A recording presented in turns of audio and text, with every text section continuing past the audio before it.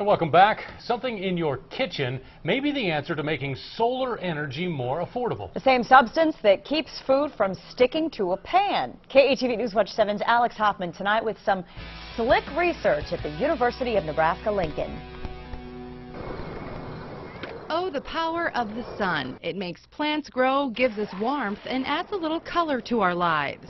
But getting power out of the sun is a little costly right now. The public power districts weren't interested in doing solar because it was more expensive. Currently, solar energy costs 3 times more than coal production, twice as much as natural gas, and 75% more than wind.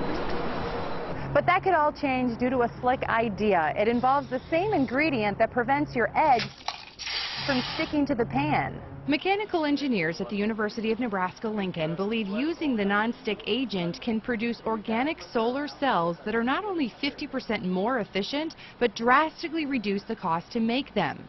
Jin-Sung Kwon is the lead researcher. Hopefully we can reduce the price of solar energy by 10 times, then everyone can afford it. Here's how it works. By coating the surface with a non-wetting agent, the polycrystalline cells they grow bead up and slide around like these water droplets. So that material can run and then eventually merge to big crystals. The bigger the crystals, the more power they put out. They've already proved that it works on a smaller scale and published their research in a national journal. And eventually we want to scale that up.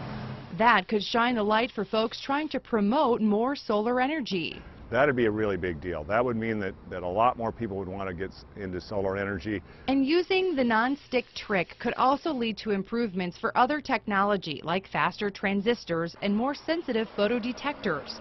The research is so promising, it's received over $3 million in national grants. Not only low-cost energy, also clean energy that makes the world basically sustainable.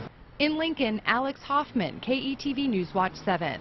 Very cool. And Bill, a perfect day to test out those theories. Gosh, you're right. Clean energy, low cost, that's like two things that's a perfect match, isn't it? It is.